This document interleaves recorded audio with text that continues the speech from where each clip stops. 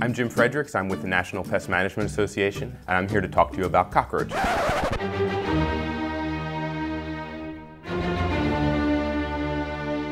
People in the United States encounter typically 4 different kinds of cockroaches: brown-banded roaches, oriental roaches, the American cockroach, and the most pervasive, the German cockroach.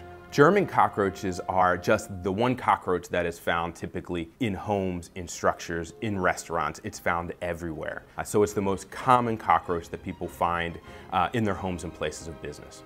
Some people might think that cockroaches are just gross, but in fact they are harmful. Cockroaches are capable of carrying bacteria and other pathogenic organisms on their bodies from one place to another. Cockroaches are clean in that they tend to groom themselves frequently, but they inhabit some pretty nasty places. So if a cockroach is in a sewer and then 10 minutes later is on a lunch counter in a restaurant, you can imagine that it's transferring some pretty nasty things from one place to another. In addition to moving pathogenic organisms, things that would cause food poisoning, they're one of the leading causes of asthma and allergies in children. But to control cockroaches or to keep your house free of cockroaches, one of the things that you can do is to clean up. Cockroaches need food, water, and shelter to survive. So by cleaning up spills and wiping up crumbs around the house, keeping food tightly sealed, and then sealing up cracks and crevices in cabinets or on countertops where they might hide, that's going to be the first step to keeping your house free of cockroaches.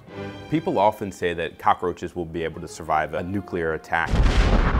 It turns out that a direct hit, nothing would survive. But there is some truth behind that statement. It turns out that cockroaches are able to withstand higher levels of radiation than humans or other mammals. Because cockroaches are insects, they have a process of growth called stadial growth, meaning they grow up to a certain point, then they shed their exoskeletons, and then they have a rapid period of growth again, then they shed their exoskeletons and have another rapid period of growth. And because of these periods of rapid cellular growth and division, that's when the effects of radiation are felt in an organism.